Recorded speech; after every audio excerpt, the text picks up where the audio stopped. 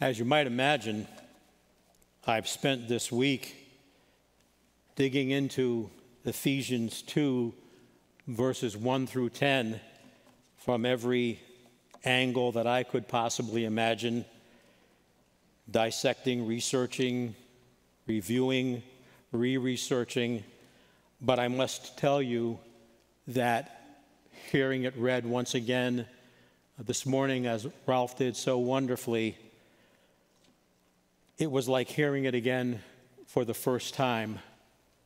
This particular passage of Scripture, for me anyway, is some of the most consequential, wonderful, exciting, motivating, and downright encouraging words that have ever been written, in my humble perspective. You've all heard the term genetic engineering. We think we're smart because we can manipulate genes. Well, I'm here to tell you that something far more wonderful than genetic engineering happened and has been happening since literally creation itself. This is a pressing issue for Christians. You won't find the media or academia or Hollywood elites, even most Christian publications, talking about this consequential issue. Now, I will submit that there is one particular book recently written that does address this issue. It's called Functioning as Designed, Being the Beings the Creator Designed Us to Be. And yes, this is a shameless plug for my book. It can be found on the Grow desk if you have yet to take a copy, but be warned, today I'm giving it away for free. Hereafter, the price doubles.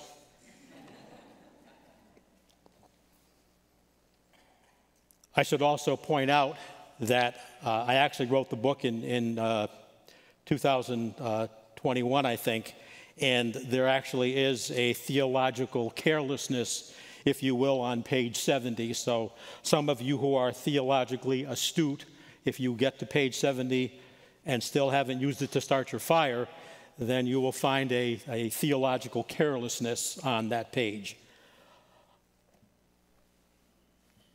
The issue, some of you may have guessed by now, that we'll be discussing today is poetic engineering. Far more consequential than genetic engineering or any other engineering that we can imagine.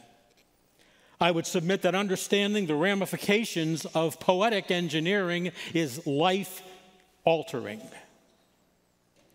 The issue must be confronted personally. Failure to do so is not an option. Once you come to grips with the reality of the consequences of poetic engineering, the way that you see the world, the way that you see other people, indeed the very way that you see yourself, can never be the same. You'll find yourself, as I have often done, asking questions like, so what comes first, the blessings or the benefits? Does joy produce gladness, or does gladness produce joy? You can see these are consequential questions that we're asking here. Is grace because of mercy, or is mercy because of grace? And what about truth and beauty? Is beauty because of truth, or is truth because of beauty? And don't get me started on faith and hope. And how about kindness and charity? Am I charitable because I'm kind, Or am I kind because I'm charitable? And to top it all off, as Tina Turner once said, what's love got to do with it? Well, today, thanks to the divinely inspired courage and insight of the Apostle Paul, writing in the throes of imprisonment 2,000 years ago, we're going to tackle this issue of poetic engineering right here, right now at Milford Bible Church, head on. So fasten your seatbelts. And we're going to do that right after we spend some quality time with the one who is completely responsible for poetic engineering. Let's go to him. Good morning, Father. What a joy it is indeed to walk before you. What a thrill it is, Father, to be in your house this morning. What a privilege it is, Father, to gather together with brothers and sisters who are here to know you more dearly, to see you more clearly, and to follow you more nearly day by day. Father, as we open up your word today, as always, we pray that all that we say, all that we do, all of the thoughts that are evoked over this next little bit of time would all be pleasing and honorable and right in your sight, because as we will be shortly reminded, you are beautiful beyond description and you are too marvelous for words. And Father, we pray that after this time, we would be motivated on so many levels, motivated toward gratitude, motivated toward trusting and obeying, motivated toward loving you and displaying that love in the way in which we love each other. And most of all, Father, we pray that we would find joy and peace beyond understanding in the knowledge that we are, in fact, wonderfully and poetically engineered. We give you all the honor and all the glory in Jesus' name. Amen. So, if you've been noticing during the time of Scripture reading, I've chosen to have the subject Scripture read. The reason being is, having now heard it, we can kind of dig right into it. And so that is what we're going to do. We're going to dig right into how Paul responds in writing to the inspiration of the Holy Spirit in Ephesians 2, verses 1 through 10. Beginning in verse 1, I'm going to read through 1 through 3 again. And you were dead in trespasses and sins, in which you once walked, following the course of this world. I'm going to stop right there for just a minute, because I'm going to suggest that in the very beginning, right here, we find out, as Paul is writing to the Ephesians, and by extension to us, we find out that there was a time in their lives when they were truly endangered. There is danger written all over the beginning of these verses. And you were dead in trespasses and sins. I don't know about you, but the thought that I was dead in my trespasses and sins, that's a dangerous thing. That's a dangerous place to be. Brother or sister, if you still don't know Jesus Christ as your Lord and Savior, you are in danger. There is a judgment coming. And if you stand before your Creator and Jesus Christ is not your Lord and Savior, the consequences are heartbreaking for eternity. So Paul immediately gets our attention, pointing out that there was a danger here for these folks that he's writing to and to us by extension. In fact, Paul says a similar thing in Colossians 3:7, in which there is this litany of things like sexual immorality and impurity and passion and evil desire and covetousness, which he says is idolatry. And in response to all of that, Paul says, "In these you too once walked when you were living in them."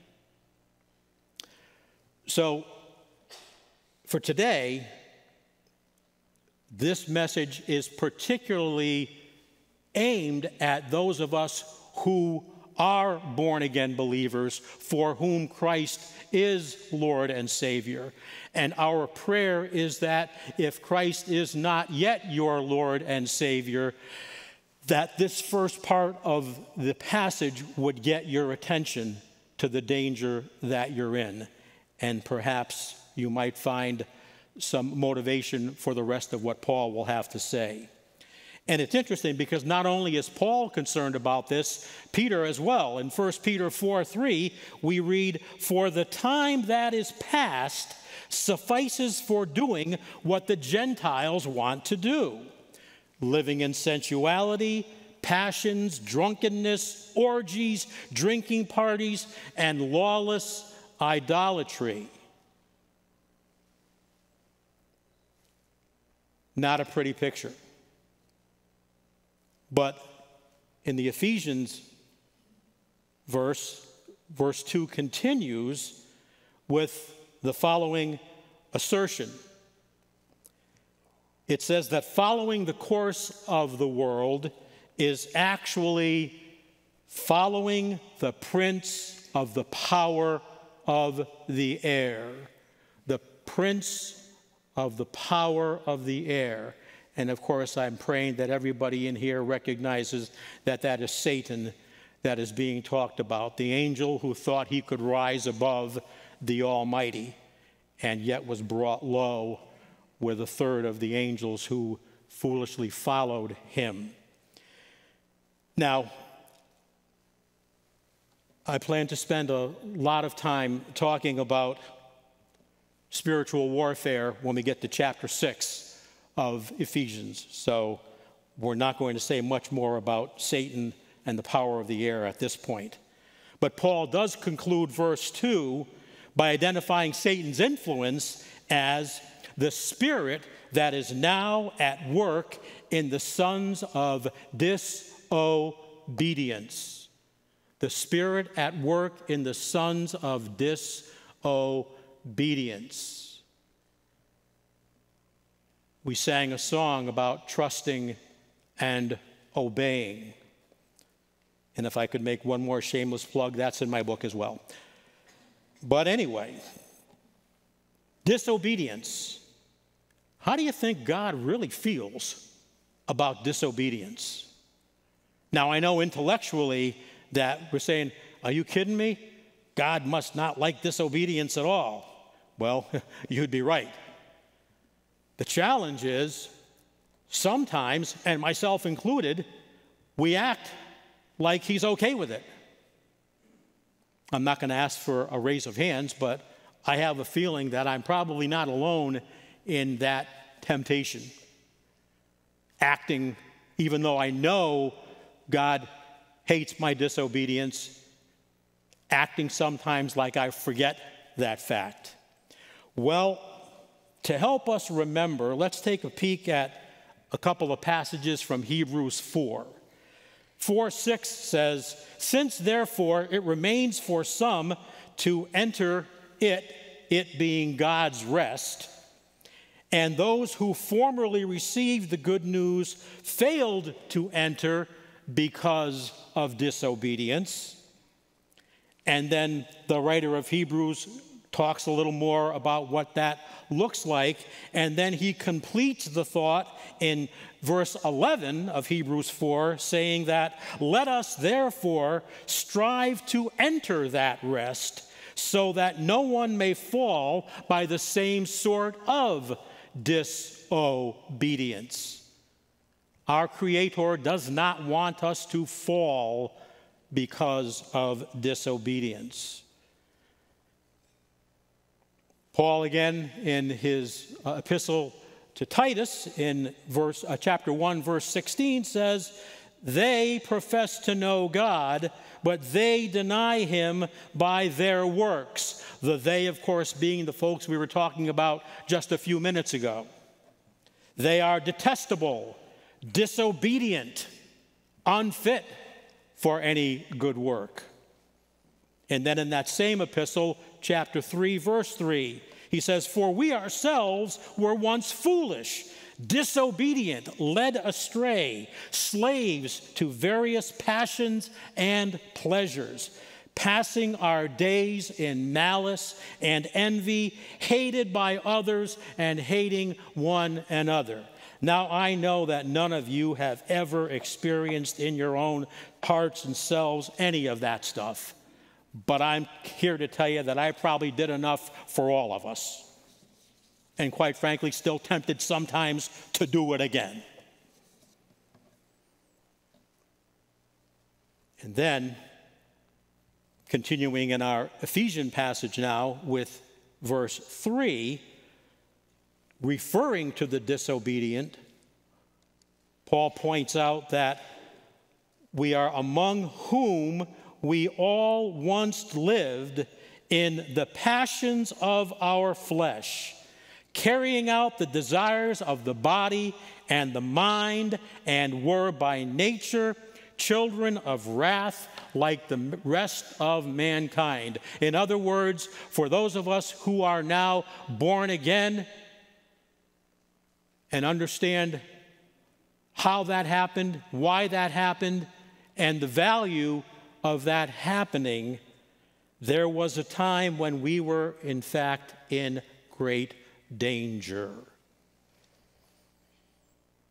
So let's consider the first part of verse 3 regarding the passions of the flesh and carrying out the desires that accrue from living in disobedience.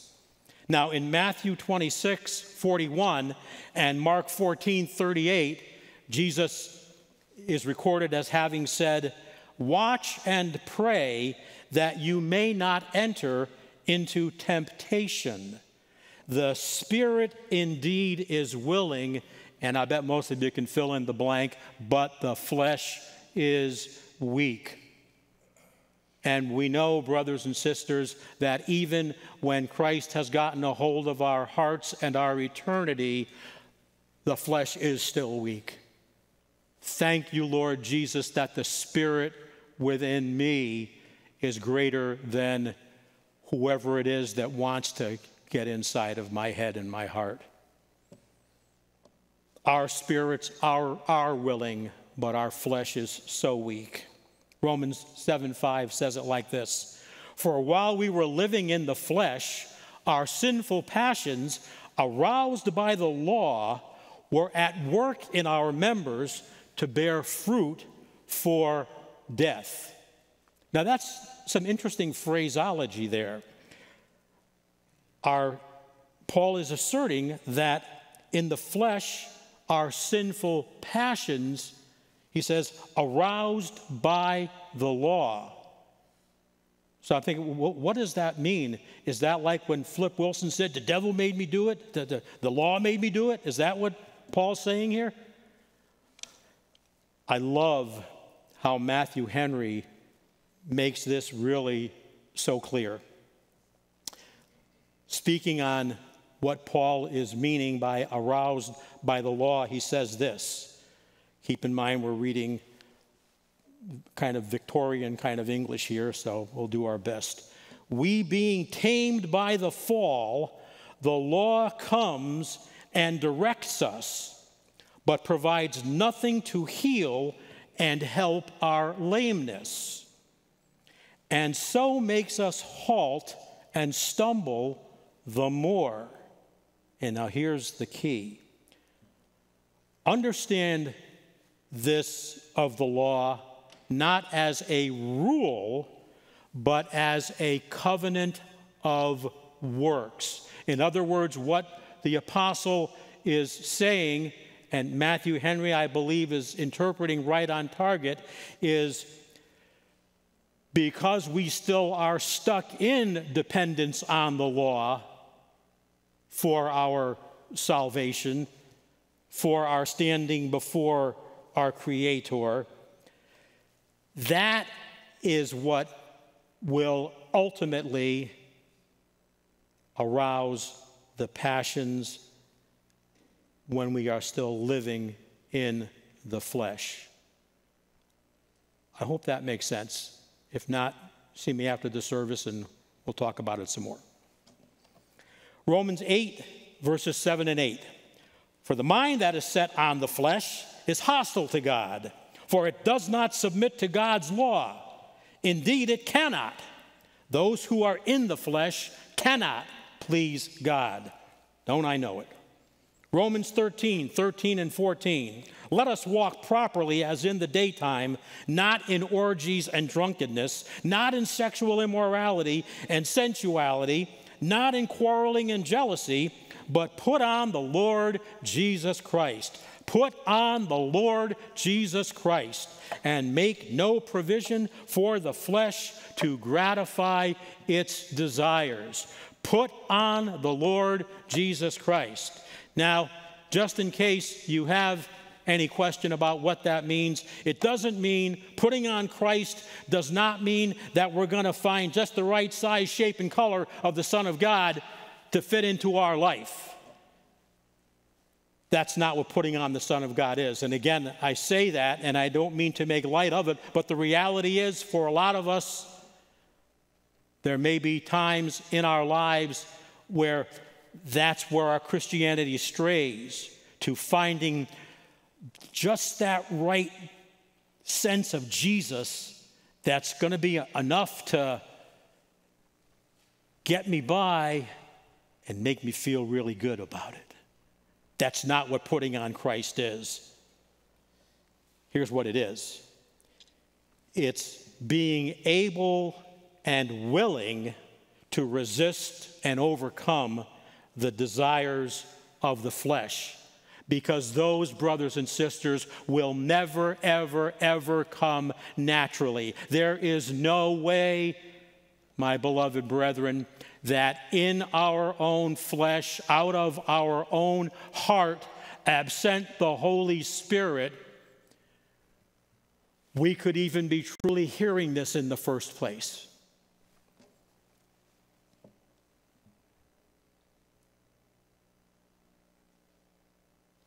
This underscores, I submit, the absolute necessity of embracing completely and celebrating endlessly what Paul is inspired to write in Ephesians 2, verses 4 through 6, in which we discover,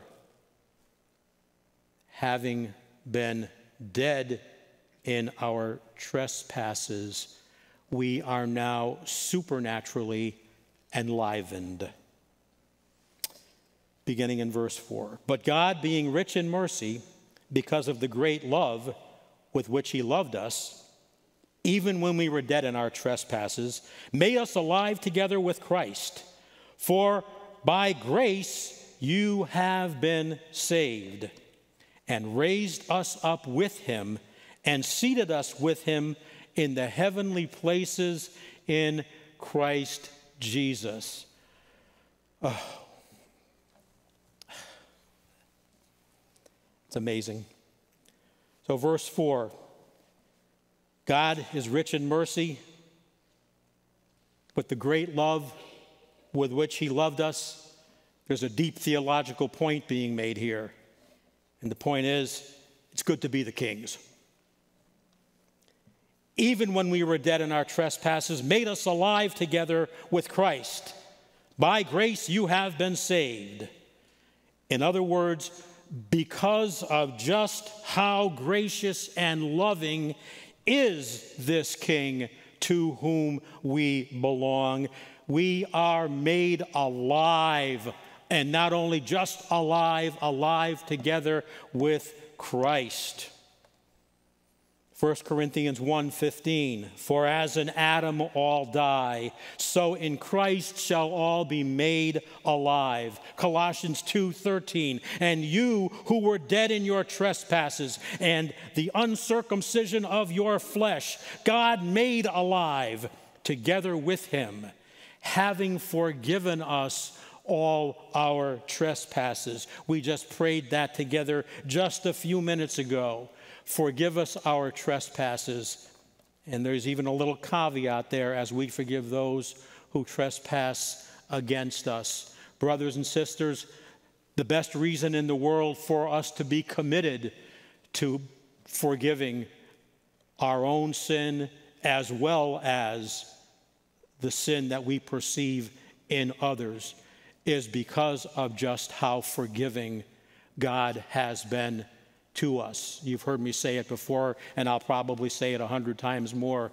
I really am not able, honestly, to help you much with your sin because I got so much I have to deal with mine, okay? The Bible talks about take the beam out of your own eye before you take the speck out of your brother's eye. Mine's a 15-story mansion, so. But I will say this also. If you're hurting and you need some pastoral love, I'm here for you.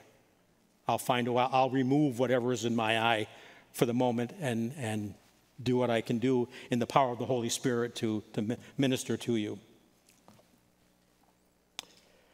So in other words, by the life and death and resurrection of Jesus, in him alone, not only are we rescued from our sin suicide, but also, according to Ephesians 2:6 again, and raised us up with him and seated us with him in the heavenly places in Christ Jesus. Are you kidding me?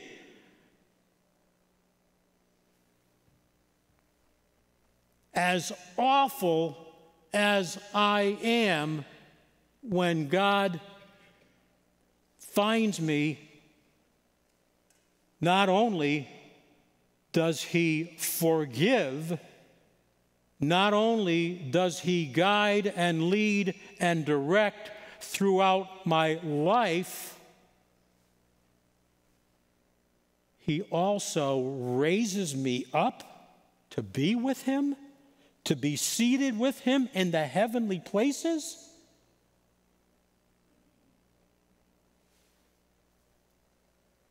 You know, if we think that we are somehow any more deserving of God's grace than was the thief on the cross when Jesus said, truly, you'll be with me today in paradise, if we think we are any more deserving, or if we think we are any less deserving, both extremes we're fooling ourselves.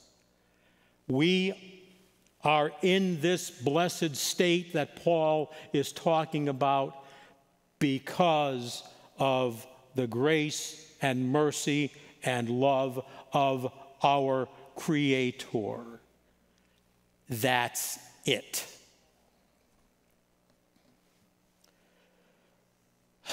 So I'm asking myself, how are we just kind of sitting here or standing here and maybe thinking, oh, that's very nice, or yeah, that's good news. You know, thank you, Jesus.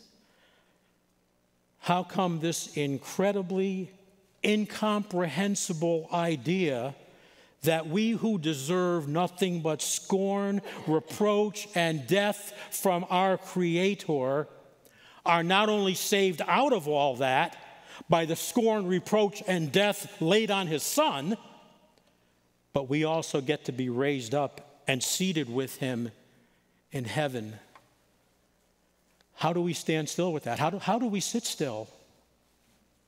Why aren't we so enraptured as was Horatio Spafford when out of the depths of despair at the loss of his children he wrote, "My sin, oh the bliss of this glorious thought, my sin not in part but the whole is nailed to the cross, and I bear it no more.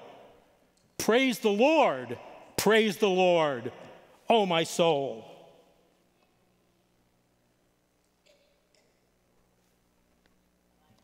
How about right now, if we take a moment in the silence of our hearts, right where we are, and praise him, and thank him, and contemplate what we've heard so far.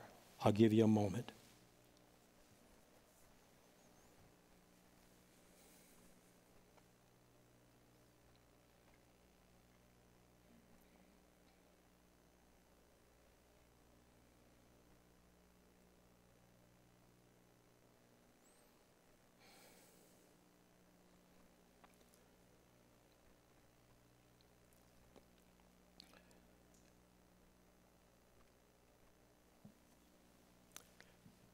So why did God do all of this wonderful, beyond imagination stuff for us? I submit that his intent here is to enlighten us, to shed his light on our darkness, and to leave no doubt whatsoever about just who is the way and the truth and the life. Lest there be even a moment, brothers and sisters, in which we do not find ourselves transfigured by his grace and mercy and love. Just as Paul will now assert in verses 7 through 9 of Ephesians 2. So that in the coming ages he might show the immeasurable riches of his grace in kindness toward us in Christ Jesus. His desire is to show us, open up our hearts and our minds to all that he is and all that he has. For by grace you have been saved through faith, and this is not of your own doing. It is the gift of God, not a result of works, so that no one may boast. I want to read that one more time. Fabulous memory verse. So that in the coming ages he might show the immeasurable riches of his grace in kindness toward us in Christ Jesus. For by grace you have been saved through faith. And this is not your own doing. It is the gift of God, not a result of works, so that no one may boast. Now, brothers and sisters, I believe this is a point in the Bible, having been translated from Greek into English and our reading it and understanding it in English. I think that this phraseology right here is as concise, clear as crystal, and contemporary as it was 2,000 years ago. You'll be happy to hear this. Because of that, I feel no need to expound on this verse and this passage any further. Try to control your excitement about that at this time. However, Paul saves the most beautiful truth of this passage for last, as he sets out exactly how and why we are enabled in Christ to let our light so shine in this dark world. And it's in verse 10 that we discover that it is all due to divine poetic engineering. Because this is what it says in verse 10. For we are his workmanship, created in Christ Jesus for good works, which God prepared beforehand that we should walk in them. Now, when I first came to a place in my life when I was interested in some of the Greek words that led to the English words that we read in our Bible, that word workmanship was one of the terms that I was interested in. And so I looked it up, and lo and behold, the word workmanship in this context is from a Greek word poema. It's transliterated P-O-I-E-M-A, poema. And I said, poema? Sounds a lot like poem. So I went to my go-to Webster's 1828 dictionary to see if I could discover the etymology of the word poem, and this is what it said. Poem, from the Greek poema, derived from a root verb meaning to make. Now, I went to a bunch of other sources for confirmation as well, and then being the postmodern technological scholar that I am, I went to an AI site to see what artificial intelligence had to say about the etymology of the word poem. And this is what artificial intelligence says.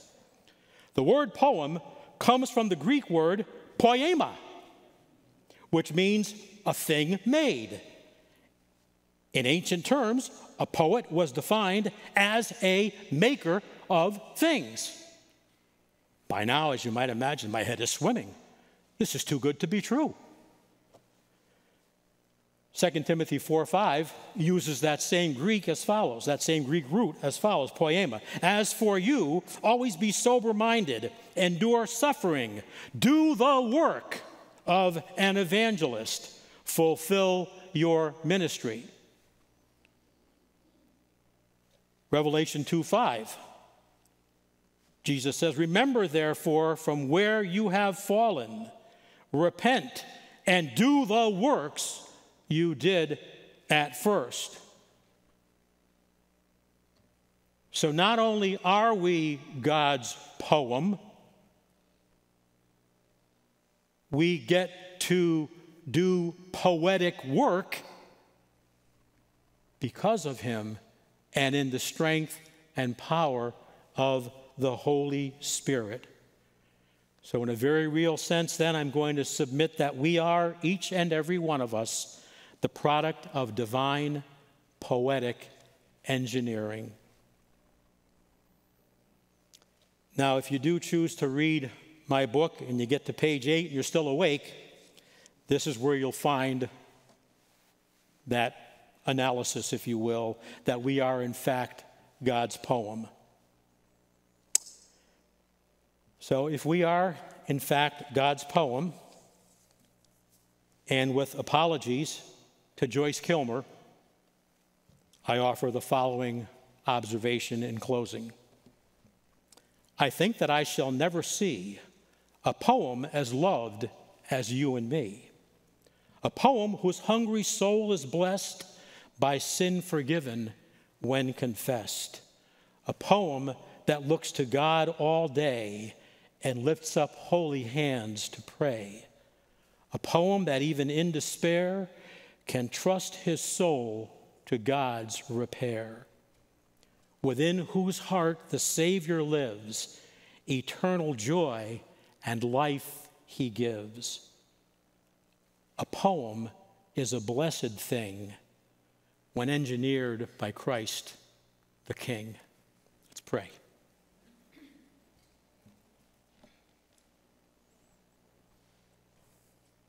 Divine poet, creator, redeemer, father, friend, beautiful beyond description, too marvelous for words. Thank you for who you are and whose we are because of Christ Jesus, in Christ Jesus.